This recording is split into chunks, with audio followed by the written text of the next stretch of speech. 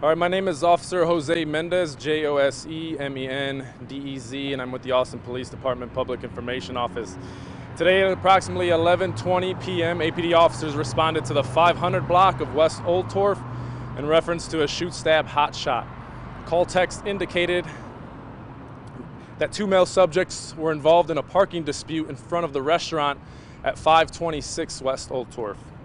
When officers arrived on scene, they did locate one of the subjects with trauma to the body. Witnesses on scene began providing medical treatment to the subject, who was later transported to a local area hospital. Unfortunately, at 12:23 p.m., the subject was pronounced deceased. At this time, homicide detectives are on scene investigating this incident. A suspect has been detained in this incident and is currently cooperating with investigators. This does appear to be an isolated incident with no threat to the public.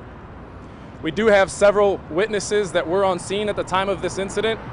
However, if anyone else has other information regarding this incident, we do ask that you contact our homicide tip line at 512-477-3588, or you can contact APD Crime Stoppers at 512-472-TIPS.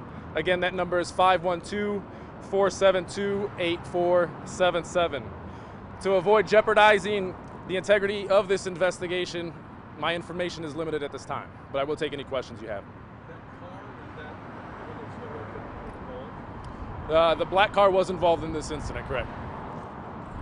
How did this start? Do you know any information from witnesses? Yeah, I don't know exactly how it started, but like I said, there was some kind of dispute in reference to parking at that location. And like I said, we do have several witnesses that observed this incident, so we're hoping that they can give us pretty good information or insight into what happened. You said 11 p.m. Did you mean 11 a.m.? I'm sorry. Yeah, 11:20 a.m. was the initial call. Any other questions? The car, that was a guy that got the suspect that was injured. I'm sorry. The car was the person that passed? I'm not sure exactly whose car it was, but it was part of the incident, yeah. You know, how many homicides is that this year?